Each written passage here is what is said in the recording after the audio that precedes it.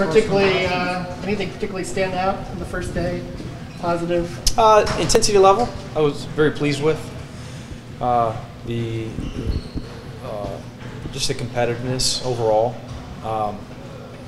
Attitude, I thought our guys in some competitions that we had with some losing teams handled it well. Handled the accountability runs pretty well, and pretty high level of coachability amongst teammates. Guys trying to help each other out and in the right way, and listening at a pretty high level to each other. So overall, we've got so far to go, as every team does, but I like those areas today.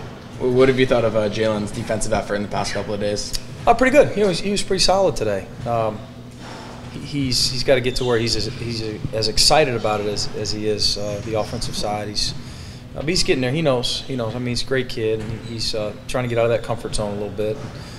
Half our team has a certain comfort level about one thing or another that they've got to get out of, and that's it for him. Some guys it's being vocal, some guys it's rebounding, some guys it's being aggressive offensively, which is not Jalen, of course. But he was very good today. How much better? I've always wondered, kind of, from when you were a player compared with now, just how much more prepared are guys when a season starts? I mean, how much more quickly can they hit the ground running, so to speak, because of all the off-season, the conditioning, and everything now? We did that back in the day. I mean, it seemed like 100 years ago. It was about 20 years ago. I don't think that strength and conditioning was embraced quite as much. I'm not sure it was as much of a factor as it is today in a lot of programs, definitely this program.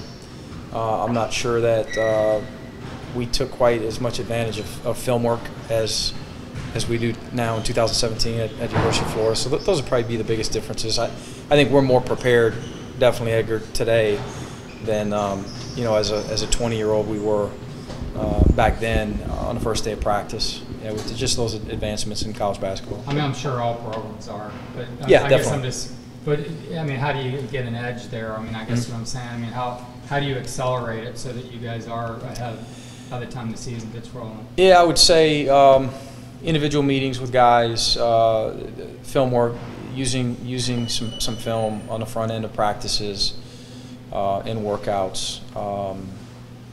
Talking with guys, just hanging out with them off the court at times, and just being able to talk through some stuff. And then, of course, taking advantage of Preston and letting Preston just physically have our guys as ready as they're going to be. I mean, we're in really good shape already, so that's probably the biggest factor.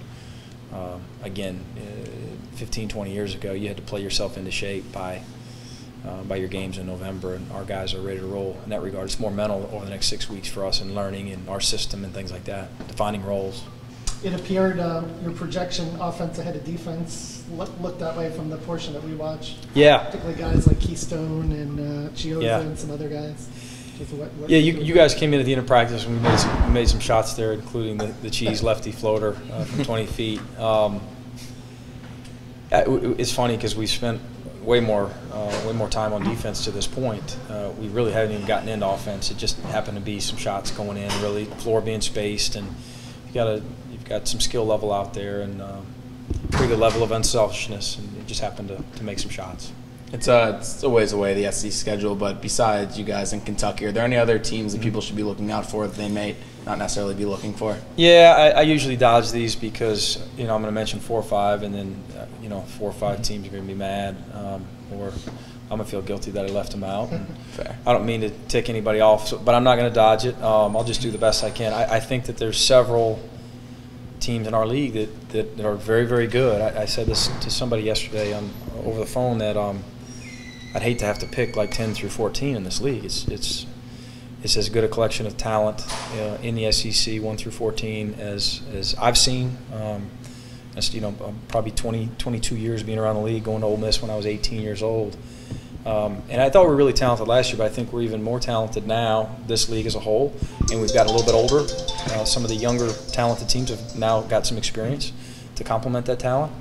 I think I really like Ole Miss's roster. I think Mississippi State will be better. The Rebels, you're grinning about the Rebels. think Mississippi State will be good, and I think Auburn will be very good, and you've got Frank Martin, you've got Rick Barnes. I mean, Texas A&M is going to be really good.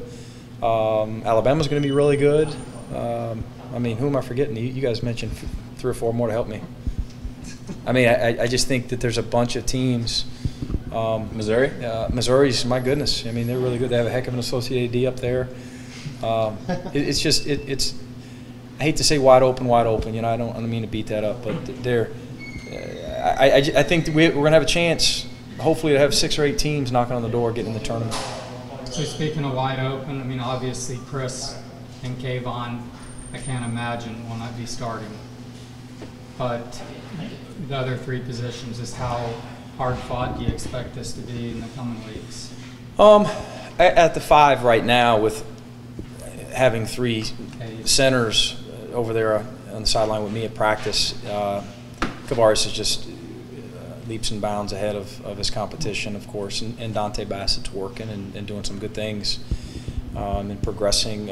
Keystone and Chase Johnson are going to be fighting at it at the 4, and who knows, when another big comes back, maybe you can play Kavaris there a little bit, maybe you can play some small ball, whatever our best lineups are, whatever the opponent and time and flow and score call for.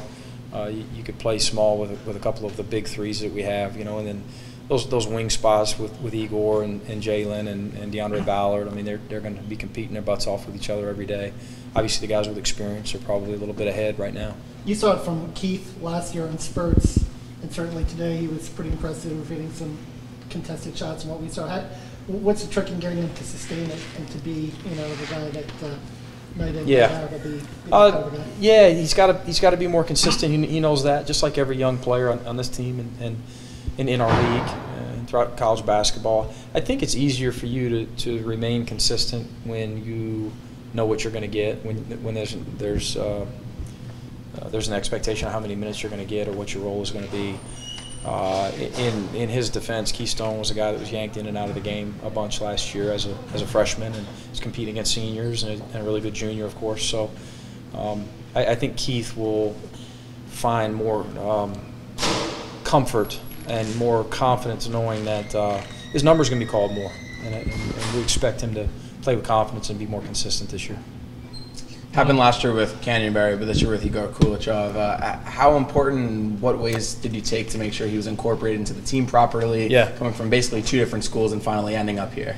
We've had conversations. Igor's very bright, and he knew not to come in here and be the most vocal guy in the locker room from day one. He's a pretty empathetic guy. He's got a good feel for people, and I really didn't even need to explain that to him. He almost explained that to me on the front end. We talked about Canyon's experience and some of the things Canyon tried to do, and he had a pretty good plan coming in here just to try to fit in, especially early on, earn trust with his teammates, develop close relationships off the court, and lead by example. And then he's going to have times as the season progresses to be a little bit more vocal and to give some opinions. How serious is Gorjak right now? I guess you just held him out, but yeah. How close is he to get back in? We're hoping Duke will release him by next week. That was according to Duke this morning. It's nothing major. You know, there wasn't a surgery or anything, but we understand with the marathon ahead, with the 6-month season, that we also, until he's at least close to 100%, there's no use in him practicing right now. If we had a game in a week, I'm sure Duke would have him practicing right now. So a year ago today, how did you feel about your team in terms of its talent, its depth, and not knowing what was ahead? And then how do you kind of feel about this team comparatively? Yeah, I would say if everyone were healthy, I'd feel like we're as deep, if not deeper. But we're so banged up that it's a little different.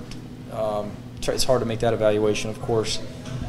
At this time last year, our biggest concern was our locker room and how we can develop the culture that we want to develop here, to recreate what was once here. At least a version of that.